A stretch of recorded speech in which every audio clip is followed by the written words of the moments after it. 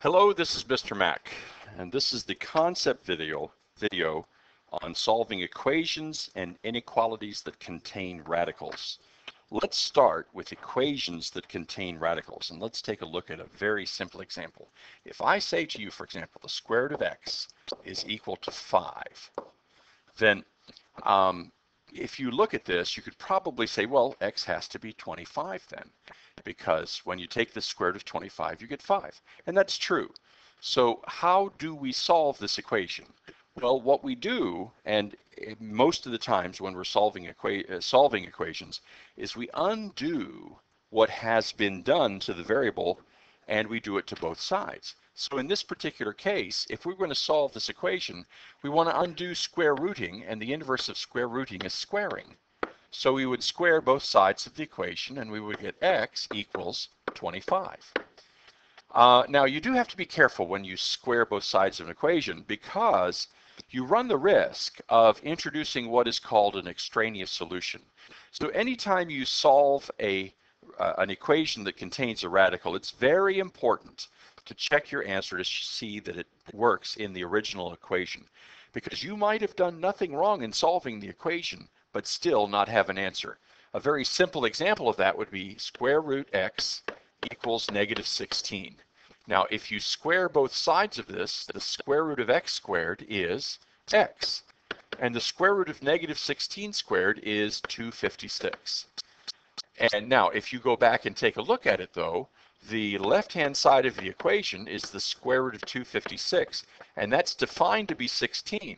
The right-hand side of the equation is negative 16, and they are not equal. So even though this solution was done through an appropriate method, it gave you an answer that does not work in the original equation.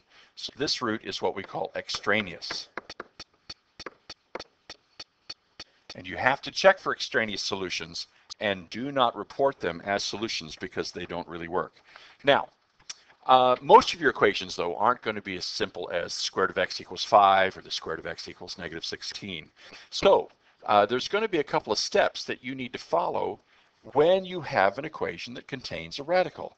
Step one, okay, and let's take a look at an example here. How about 3 plus the square root of 2x plus 1 equals 7.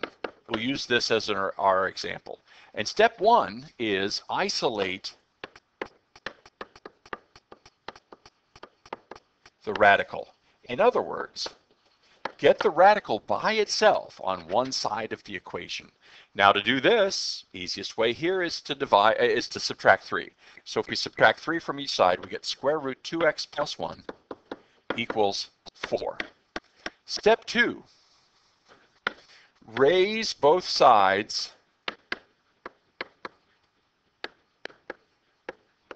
of the equation to the power equal to the index of the radical. See, in this particular case, that's a square root. Even though we didn't write the index here, the implied index is 2. So we're going to raise both sides of this equation to the second power. Now, what that does is that gets rid of the square root on the 2x plus 1. The square root of 2x plus 1 squared is 2x plus 1.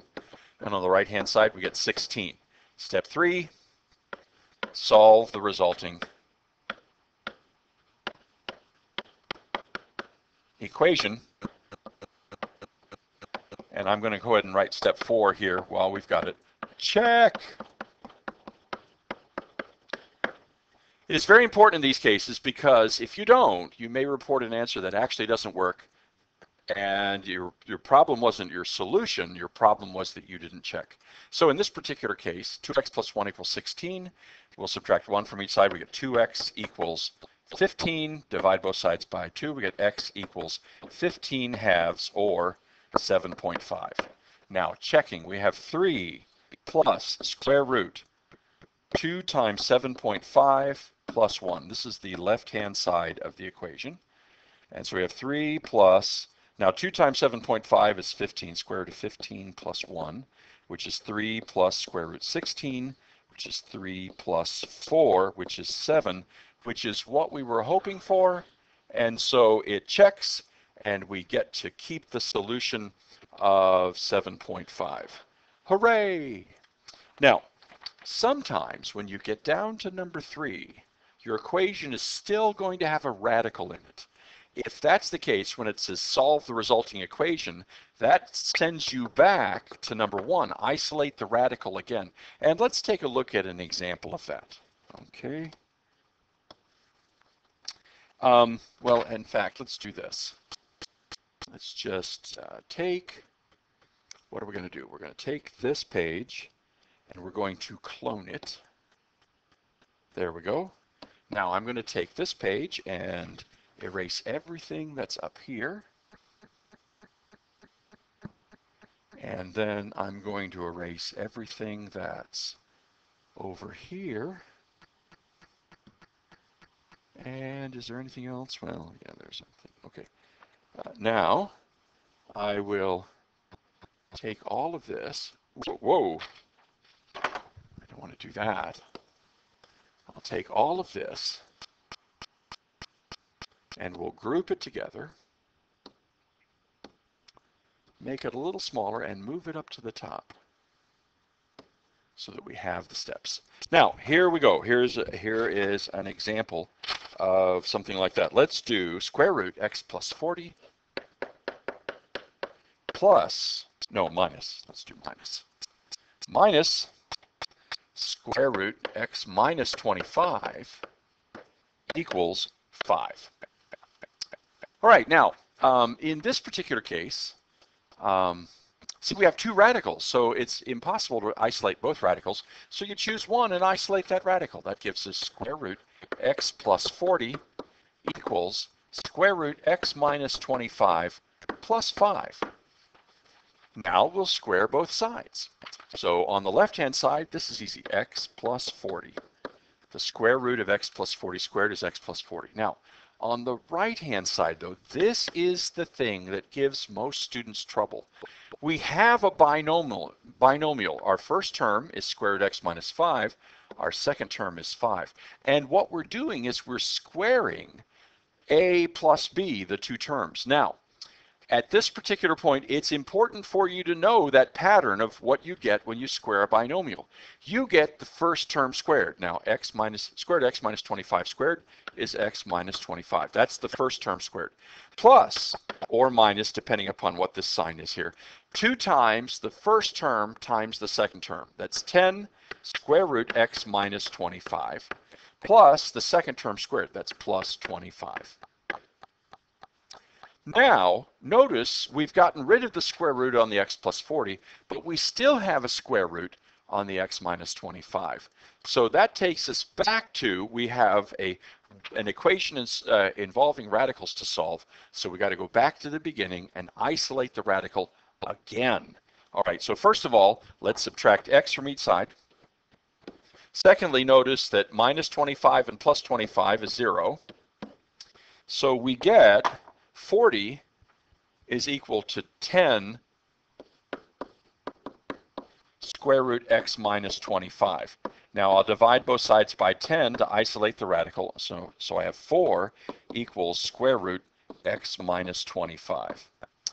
Now we're ready to square both sides again. We square both sides again. We get 16 equals x minus 25. And when we add 25 to both sides, we get x equals 41. Now we do definitely need to check this. So our left-hand side, square root 41 plus 40 minus square root 41 minus 25. Now 41 plus 40 is 81. The square root of 81 is 90. Is 9. The square root of 81 is 9.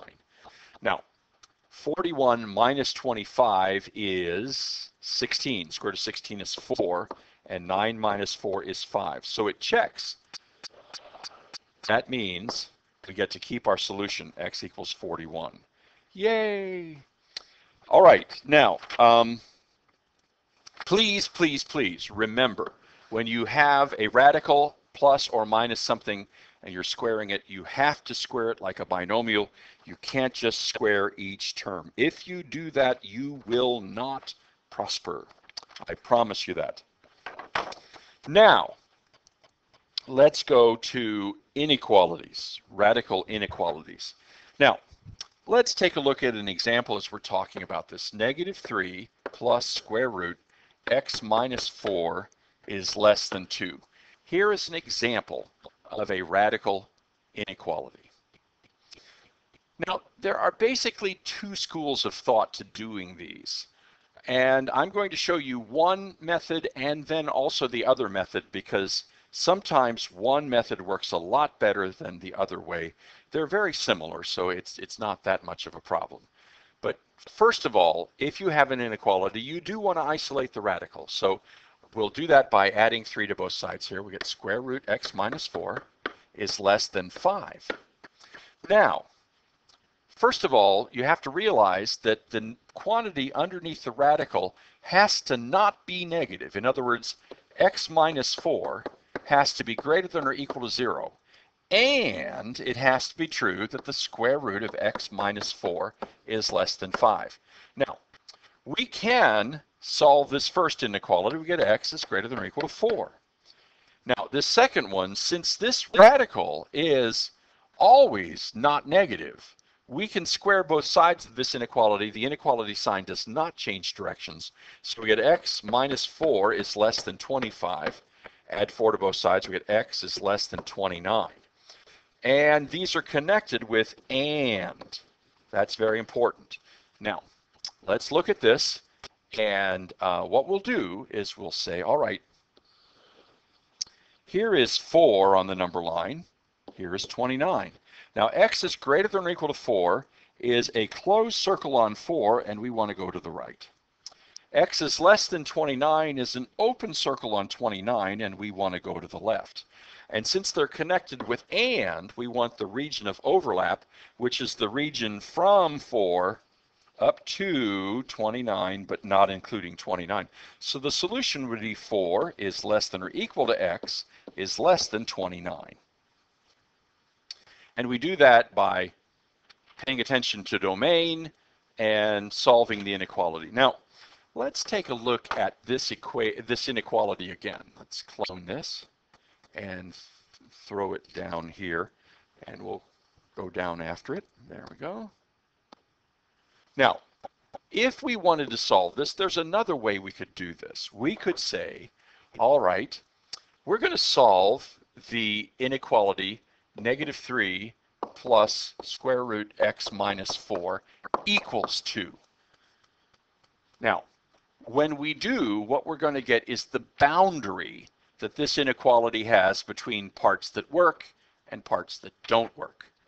Now, in solving this equation, we would isolate the radical. We get square root x minus 4 equals 5. Square both sides, we get x minus 4 equals 25. Add 4, we get x equals 29.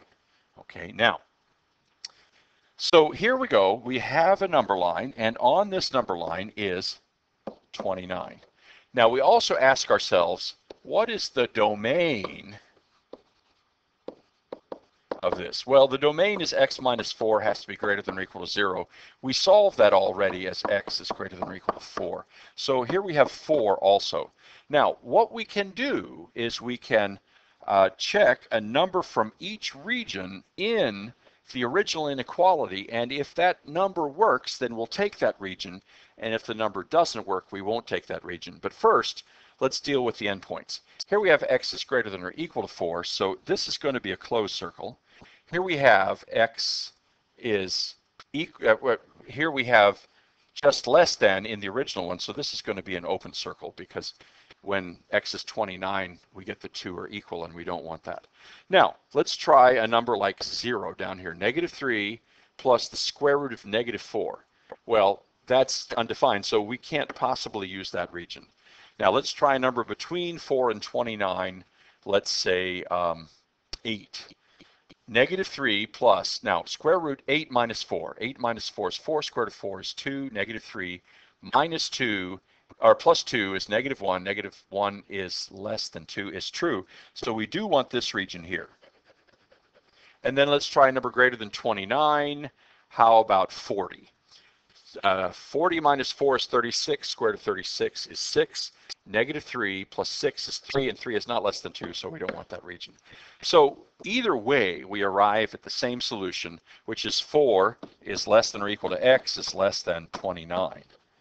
Okay. Now, sometimes one method will work better. Sometimes the other method will work better.